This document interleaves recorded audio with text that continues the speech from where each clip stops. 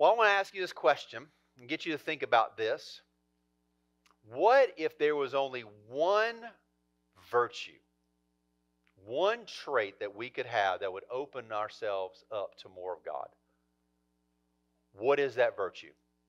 I want you to think about it right now. What would you say? Would you say it's love? Would you say it's faith? Would you say it's joy? Would you say it's holiness? What about power? Maybe it's giving or serving others.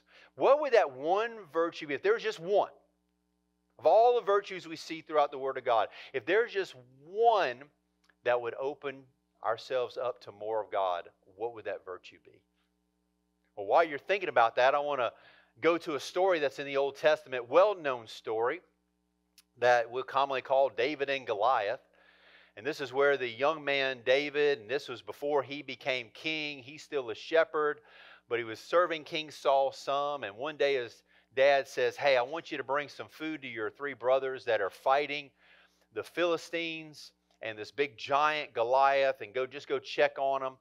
So David, as this young man, eagerly goes, and he gets there and he sees this scene of Goliath out there in the middle of the field, kind of taunting the Israelites, daring them to come out. He said, if anybody can beat me, then you've defeated our whole army. And the Israelite army was cowering in fear. And David, even as a young man, cannot believe what he's seeing. All these soldiers, these mighty men, all their weapons, they're fearful of this big, what we think is about a 9-foot man, and I can understand their fear. The dude was huge. But they're just backing down. David can't believe it, and he's like, I can't believe y'all are doing this. I can't believe nobody is going out there and fighting him. Well, his kind of boldness and challenge reaches the king's ears. So King Saul calls him forward and says, I heard you're not okay with this. David said, no, I'm going to go fight him. And the king kind of looks at him and goes, you're just a teenager, man. You're not that big. You're not that strong yet. But David's like, I don't care. He said, in fact, when I've been in the field watching the sheep, I've killed a bear, I've killed a lion, I've done what it took to defend what was mine, and I am not going to be silent and still while this man is taunting not just Israel, but he's taunting God. I'm not okay with this. So the king says, here, take my armor. It doesn't fit real well. And David's like, no, I'm not going to do this. I'm going to do what I know. And we know the story. He went and got 5 big old stones, gets his staff, and he goes out to meet Goliath. And Goliath is like, are you kidding me? This is who you send, this little teenager? Come on. But I want you to see, we're going to read now the account of the story in 1 Samuel 17. We're going to see David's attitude, but we're going to see in there the virtue that opens ourselves up to more of God. Beginning in verse 45, it says, then David said to the Philistine, you come to me with a sword, a spear, and a javelin, but I come to you in the name of the Lord of hosts, the God of the armies of Israel, whom you have taunted. This day the Lord will deliver you up into my hands, and I will strike you down and remove your head from you. And I will give the dead bodies of the army of the Philistines this day to the birds of the sky and the wild beasts of the earth, that all the earth may know that there is a God in Israel. And then he goes on to say, and that all this assembly may know that the Lord does not deliver by sword or spear, for the battle is the Lord's, and he will give you into our hands. And I wonder, because he said in the assembly, I wonder if he was talking about his brothers who were cowering in fear. I wonder if he was talking more to them than he was even to Goliath and the Philistines, because he was almost embarrassed that they were standing back doing nothing while this giant was taunting Israel. The battle is the Lord's, and he will give you into our hands. Now David was a bold young man, had just told the king of all his exploits in the field killing lion, bear, anything that tried to attack his sheep. So he was already a confident young man, obviously. But if you see in the story, we see this virtue because he knew that it would be God's help and God's strength that he would need to be able to defeat and kill Goliath. It was God's strength, David's cooperation. So it wasn't David's strength, it wasn't David's willingness, where he said, God, you come with me. No, he said, God, I'm going with you. You're going to defeat him, but I know you're going to work through me. So this key virtue, and while it's not specifically named in this story, and it may not seem evident, but we see it in David's words and in his heart, it's this word, humility. That one may not have been on your list of words that you were thinking. Humility, a lot of times we kind of push off to the side. We can even think it is a weakness. We can think, yeah, it's kind of a good trait, but man, that power thing, or faith, love, and all those are great and necessary, and all of them do open us up to more of God. But humility is the key virtue. Why? Because all other virtues are rooted in humility. Why is that?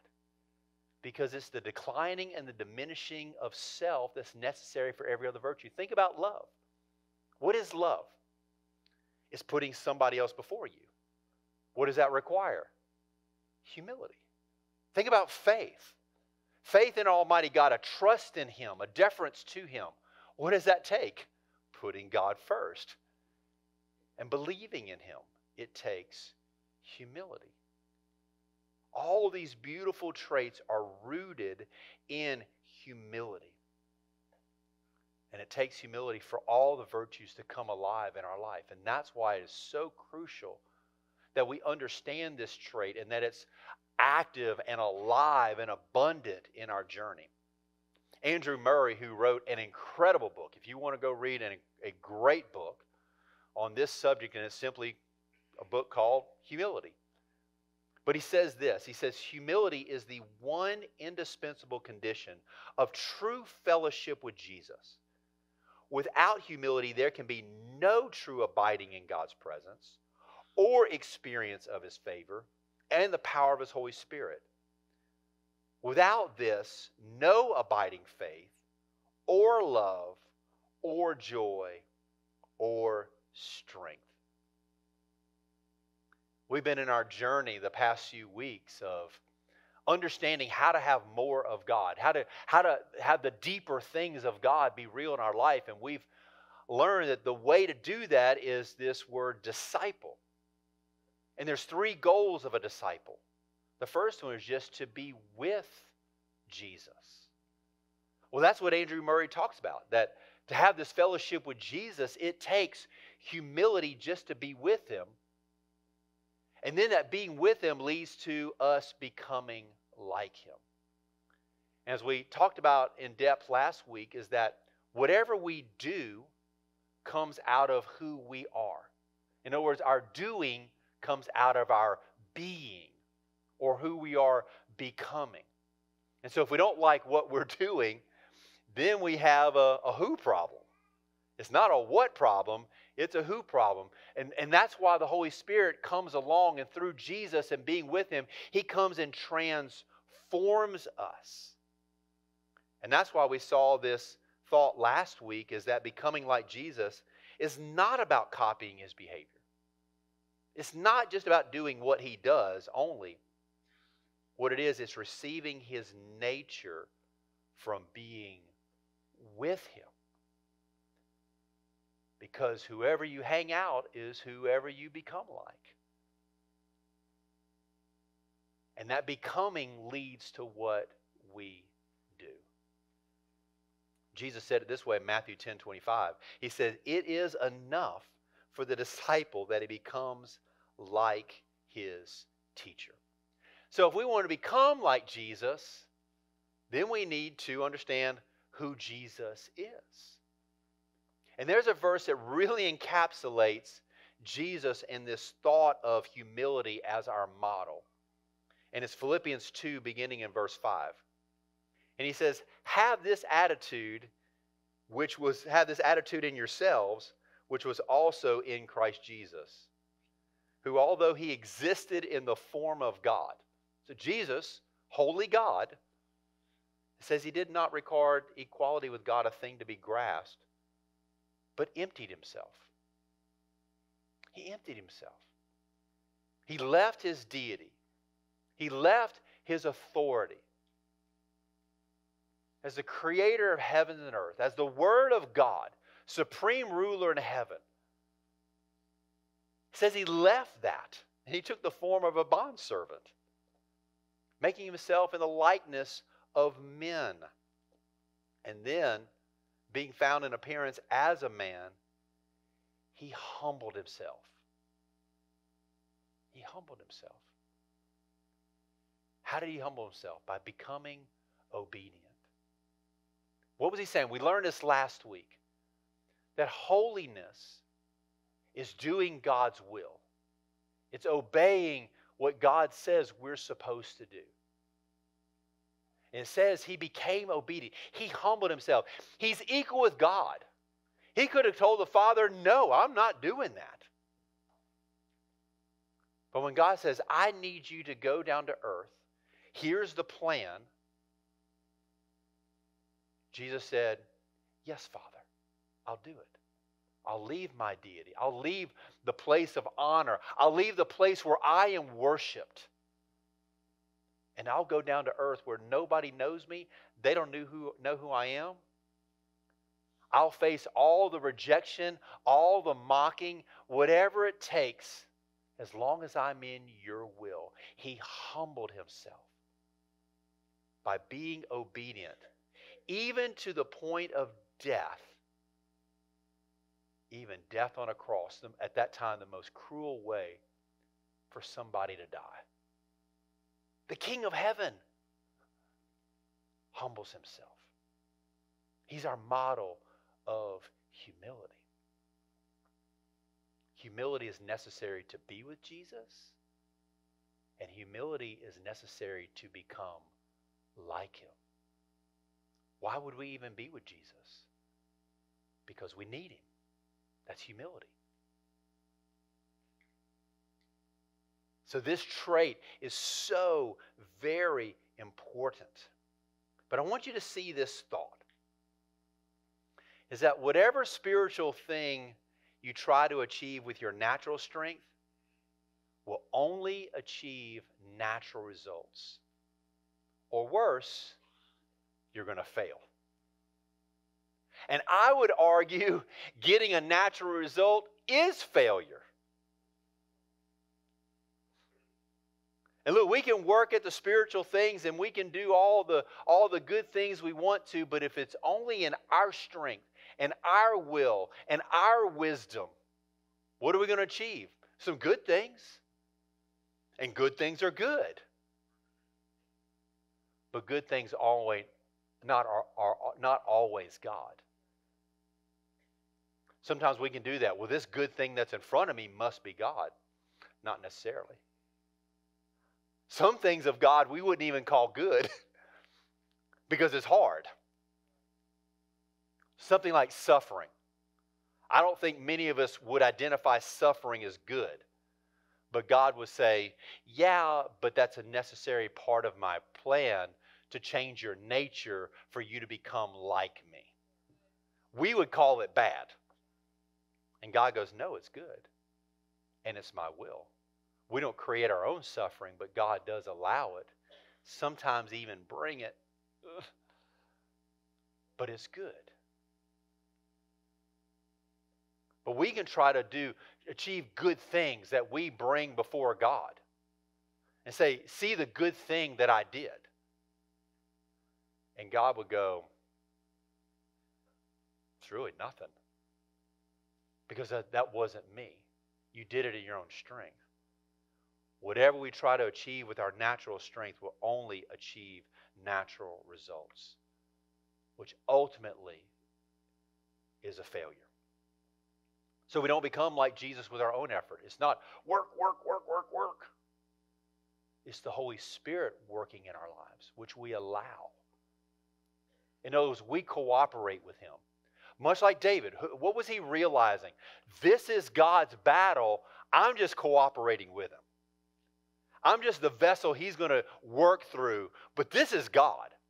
And because it's God, God will bring the victory. So what are we doing? We're just cooperating with God by not resisting the change when he starts putting his finger on certain things. Have you ever had that? God in a service like this or reading the Word of God, God goes, hey, that thing you're doing, stop it. What? Yeah, it's not good. What? Yeah, it is. I like it. I don't like it. It's bad. Stop it. No, I don't want to. And he kind of keeps putting his finger on it. Y'all ever had that? And he starts pushing a little harder. And we refuse to change. He kind of starts changing stuff around us to get us to deal with it. Things start going a little south. And he's going, I'm trying to get this area to change. What's he doing? He's trying to transform us. He's trying to give us a new nature. What he's looking for us is just to go, yes, Lord, have your way in me. Do what you got to do to change me. And that's a dangerous thing because we know God's changing is confronting. The Bible describes it, in fact, like a potter with clay. If you've ever watched a potter deal with clay, he's got his fingers and thumbs all up in that clay. And I don't think the clay's going, yeah, this feels good. It's not like a massage. You know, he's working that clay. And sometimes when it doesn't go right, he takes the clay and he pounds it back down to remake it. It's not fun or comfortable. It's painful at times. But yet, what's he trying to make? Something beautiful. And that's what God is doing with us. He's trying to change our nature, and it's not our effort that does it, but it is our cooperation. Dallas Willard said it this way. He said, life with results beyond the natural always depends on intimate interactions between us and God, who is therefore present. That's our be with God phase of being a disciple. He said these results could never come from you alone. There's a change he wants to make. There's something he wants to do inside of us. It's not just doing good. We're going to get to that. That is the third goal of a disciple, but the doing comes out of our being, so we've got to get our being right. We've got to become like Jesus. So here's our problem. We're trying to do it, and Paul says this in Galatians 3:3. He said, are you so foolish? That's not a great way to start a sentence, by the way, Paul. You really lost your audience there. You kind of get mad if I came over here and said, are you so foolish? Y'all be like, wait, hold on. Back up. But he says, are you so foolish? Having begun by the Spirit, are you now being perfected by the flesh? What often happens in our Christian journey is, man, we know we need God. We're desperate for God. We cry out for Him, and we know that we know nothing. And we just need God. So, man, we're just excited to show up at church, excited to read the Bible, and man, we're just soaking up everything. But the problem is, and the Bible warns us about it, is that we get all this knowledge, and all of a sudden, the Bible says it puffs us up. We start getting really kind of proud of what we know and what we're doing. And that's what was happening in Galatians. They knew a lot, and they were actually doing good. But now, they were trying to transform themselves. And Paul said, you got a problem. You can't change yourselves. You started right. You began by the Spirit. But now you're trying to do it on your own? You can't. Flesh work will only achieve fleshly results. Spirit work will achieve spiritual results. So we've got to let the Holy Spirit do a work inside of us. And we don't change by giving our best effort and just kind of inviting the Spirit to come along with us. We allow Him to do the work, and we just don't resist. The theologian Bob Utley said this: He produces Christ-likeness in those who believe and cooperate with Him, which is the goal of salvation. Obviously, believers do not work for their salvation, but after they are saved, they cooperate with the Spirit to live in Christ-like maturity. But we have a big problem, don't we? And it's been a problem since the beginning of time. And I think in our culture, as I've watched, it just is amplified, and it is this word self. We have a self-focus. We're self-centered. We're self-dependent. We're concerned about our self-image. We focus on self-promotion. And it shouldn't be called social media. It ought to be called self-promotion media. Look what I'm eating. Look what I'm wearing. Look what I'm doing. And it becomes this image thing. I was like, it's so funny. I'm going to digress for a second. They had somebody, they were watching this person on the beach, and they were picking up trash. And they're like, man, how cool is this? And they had this big old trash bag, and they were like hauling it like this. And they're like, wow, this is really cool. Until they realized it was a social media influencer, and they wanted to act like they were doing good. There's really nothing in the bag, but they were acting like it was hard, and they were just promoting themselves like they were this good person cleaning up the beach. And they basically, after the video person left, they just kind of left the trash there and walked off. And they were like, oh, you weren't doing good. You were just promoting yourself. Isn't that our world? And isn't that, as Christians, we can kind of get caught up in? Self-dependence, self-strength. Build yourself up. As what came along in my time during the 80s and 90s was self-help books. Great tips in there, but it's not self-help, it's spirit change. But we live in this world that is so focused on self. But the Bible calls this self-focused pride. The absence of humility. And what it says is it actually leads to a downfall. Proverbs 29:23 says this, a man's pride will bring him low, but a humble spirit will obtain honor. Now, where is pride revealed? In a lot of things. It can be in our appearance. It could be in our possessions, our abilities. It could be in our position. It could be in our name, our reputation. It could be our career. It could be that we're strong. Whatever it is, there's a lot of things that we can really be proud of ourselves about. A lot of times when we would use the words I or my or mine, it reveals pride. I can do this. Look at what I did. Look at what I accomplished.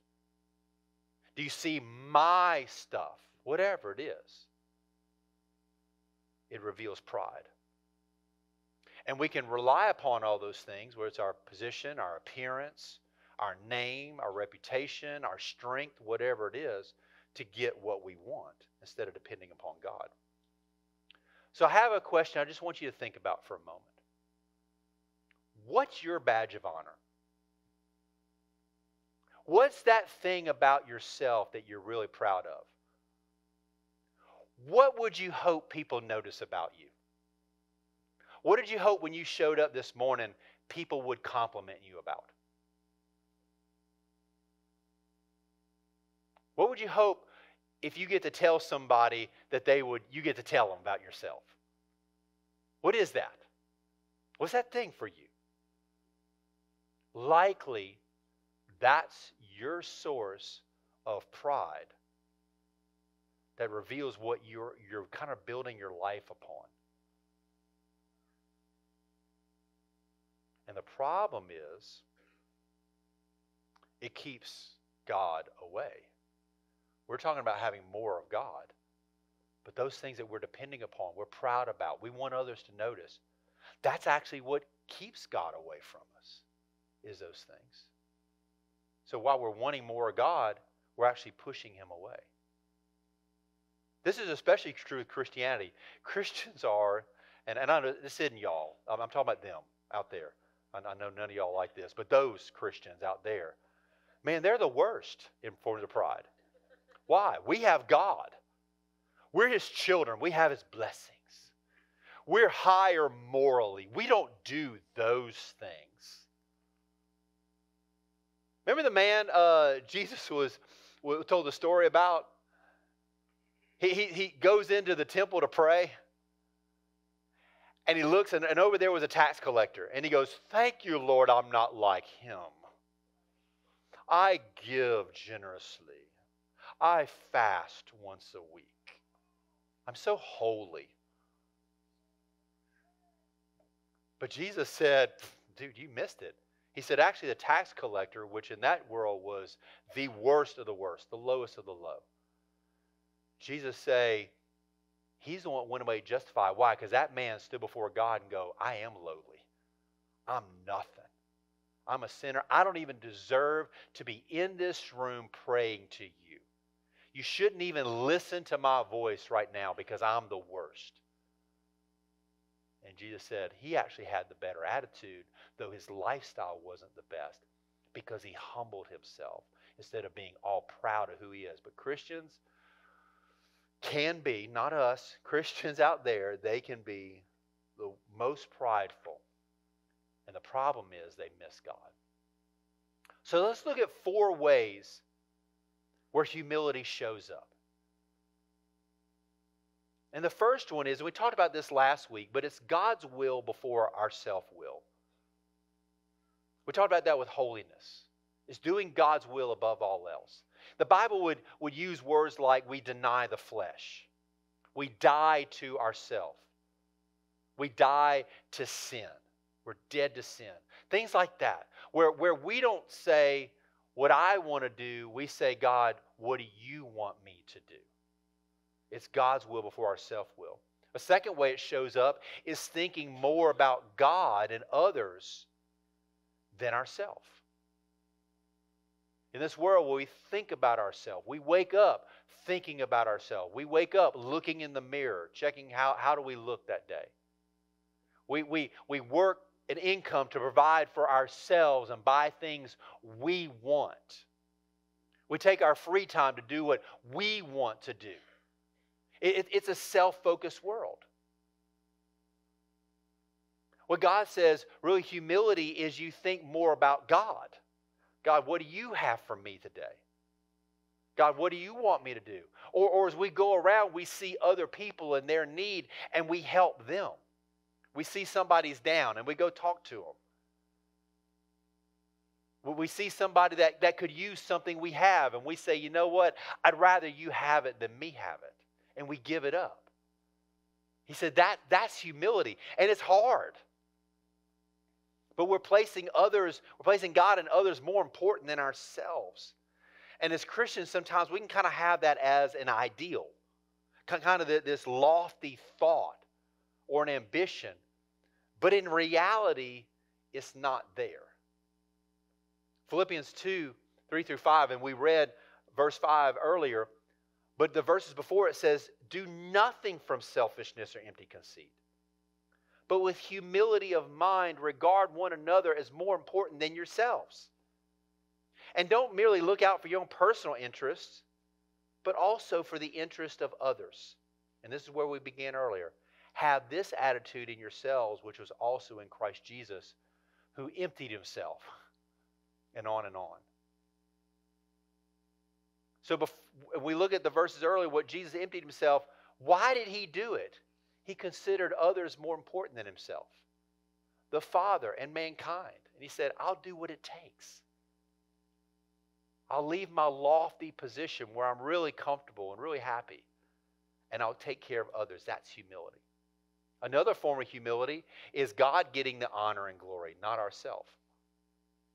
So opposite of our self-centered and self-image society, where we want the honor. We want to be recognized.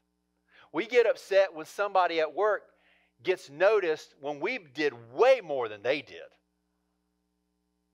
I mean, don't you see what I'm doing? Are you kidding that you're honoring them? They just did it one time. I've been doing it for years. Why are you honoring them? And we get all offended. They got the honor.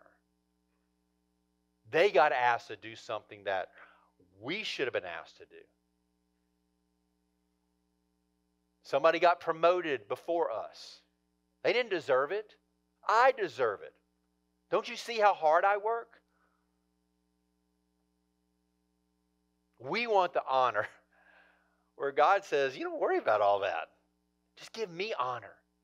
Give me glory. That's why beginning of service is so very important. That the first thing we do is we're going to give God honor and glory through our worship. Before anything that feeds us, we want to give to God what He wants. Matthew 23:12, Jesus says this, whoever exalts himself, in other words, honors himself, you're going to get humbled. And it may be God doing it, where God goes, oh, you think that way about yourself and you're trying to get all that? Yeah. Let me change some things around, humble you a little bit. But He says, actually, but the one who humbles himself, God will exalt. You want the honor? Go the humble route, and trust me, God's going to honor you. It may not look the way you want it to here, and it may not even happen on earth. But God says, I'm going to honor you, and I'm going to give you a position of importance. And then the last one, which is really the biggest form of humility, is depending upon God more than ourselves. To go back to our friend Andrew Murray, he said this, humility, the place of entire dependence on God. I mean, look at that. Humility, the place of entire dependence upon God, is from the very nature of things the first duty and the highest virtue of the creature, and the root of every virtue.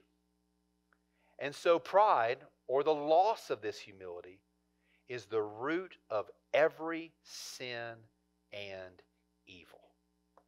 Wow. Such a powerful statement. But this dependence upon God. Think about Jesus as we're becoming like Him. His entire life was marked upon dependence and trust in God. Think about it from getting baptized. Jesus didn't get baptized. John's baptism was a baptism of repentance. It was for sinners to come and confess all their sins and get things right.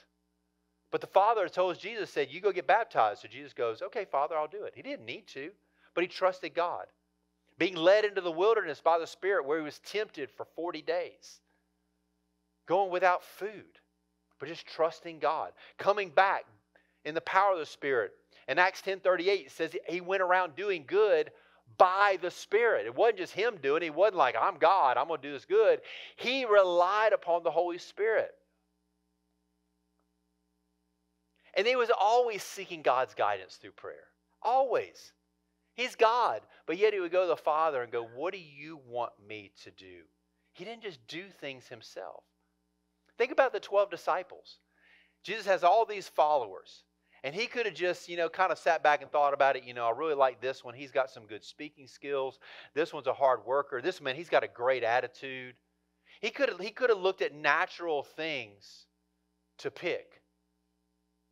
So he picked 12 men. But what did he choose to do? Spend an entire night, didn't go to sleep all night long, to go to the Father and say, Father, who do you say those 12 men are? What was he doing? Depending upon God.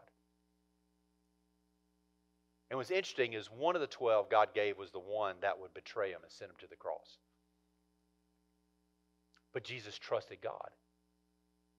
His whole life was built upon depending upon him. That's why he said in John 5:19, he said, truly, truly, I say to you, the Son can do nothing of himself. What a powerful statement. Jesus, who's God, says the Son can do nothing of himself unless it's something he sees the Father doing. For whatever the Father does, these things the Son also does in like manner. Humility. He goes on to say in chapter 12, beginning of verse 49, for I don't speak of my own initiative, but the Father himself who sent me has given me a commandment as to what to say and what to speak.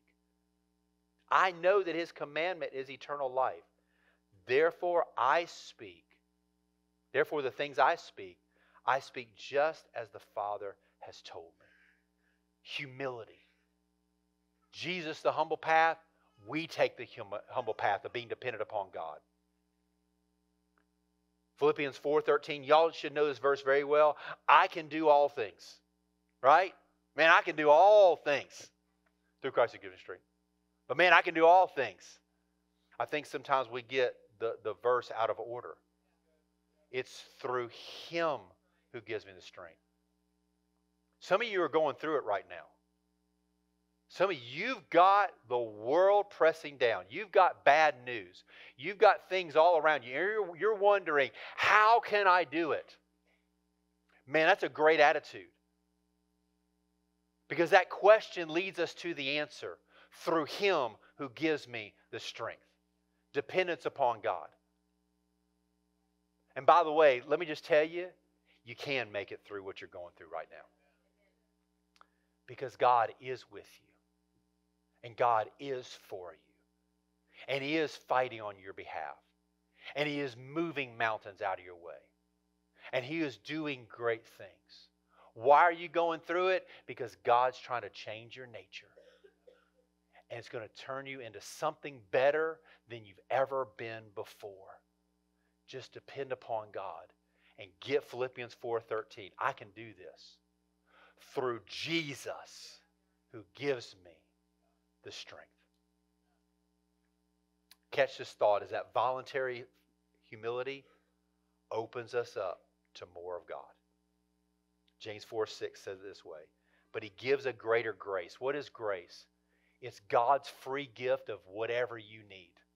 It's His generosity. It's His answer. It's His provision. It's His strength. It's His wisdom. It's His goodness. Whatever you're needing, it's encapsulated in this amazing word, grace. And that's why they wrote a song, Amazing Grace. Because it is amazing. And He gives a greater grace. And that's why it says God is opposed to the proud. He resists the proud. But look at this. He gives grace. He gives whatever you need to those who choose to depend upon God, to the humble. And if Jesus had to depend upon God for His success, don't we have to be the same? Of course we do. And whatever we think we're able to accomplish in our own strength spiritually, God will allow it to look otherwise. We think we'll accomplish great things. God says it's going to be nothing. We can't change our life. We can't bring victory. We can't direct our own life. It will fail. But if we depend upon God and trust Him, everything that we want, every spiritual good thing will come to us. That's why Proverbs 16:18 says this. Pride goes before destruction. It's going to go bad. Whatever you think you're all good at, it's going to go bad. It's going to fail. But it says a haughty spirit before stumbling. But remember, God gives grace to the humble. I'm going to read a long quote from Dallas Willard, but it's so appropriate. It says, in seeking and receiving God's word to us, we must also seek and receive the grace of humility. Our being humble allows God to speak to us because He knows we will not misuse His word. Lack of humility causes problems. Humility is the quality that opens the way for God to work because God resists the proud. Moses was one of the most humble, least presumptuous human beings who ever walked the earth. And Moses also may be the all-time record holder for lengthy conversations with God. Certainly a connection existed between his meekness and his close working and talking relationship with God. And Proverbs 25:9 says of God, He leads the humble in what is right and teaches the humble His way. I want you just right where you are, bow your head and close your eyes. If you're watching online, right where you are, let's just come into a moment of reflection. Let's just think about what God is sharing with us today. And I want you, as you're reflecting and examining your life, What is God putting his finger on for you? What is God saying? Well, we think we're all that. He goes, no, that's pride. Where is he saying that you've been trying to do this yourself? Provide for your needs. Heal yourself. Whatever it is, become more godly. And he says, no, you're doing that in your own strength. That's pride. You're not relying upon me. What's he put his finger on? That you're doing things the way you want it done. You're living life the way you want to live. And God says that's pride. What's he saying to you right now? Now is the moment with God. Now is this moment where we have an opportunity to humble ourselves and get this right. One form of humility is repentance, where we say, no, I need to change just the entire way I think about myself and life. So my question is, what are you going to do today? As we've heard the Word of God, and in a moment, we're going to go back into our world. Are you going to go back the same? Or is today the day of change where you say, no, I'm going to humble myself before God. I'm going to do what He wants me to do with my life. I'm going to depend upon Him for whatever I need. I'm going to begin to seek His will through prayer. I'm going to begin to think way more about Him and others than myself. What is it for you? And I would encourage you, don't leave today till you have that right with God. And in just a moment, we're going to tell you about how you can do that. But for those of you in this room, those of you watching online, let me just pray for you in this moment. Father, what a tough word, this word humility.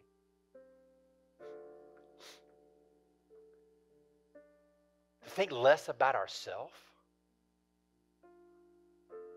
To depend upon you, though we're able, we have the strength, we have the knowledge. To trust you when we can figure it out ourselves. Oh, it's so hard. But Lord, we want more of you. In fact, we want all of you. And we want nothing hindering you from our life. So right now, we choose the humble path. We choose to put you first. To seek your will. To depend upon you as our strength. Lord, we need you. Come on, why don't you tell God right there where you are, I need you. Come on, tell him again, say, I need you. You know what you're facing. Maybe everything's good.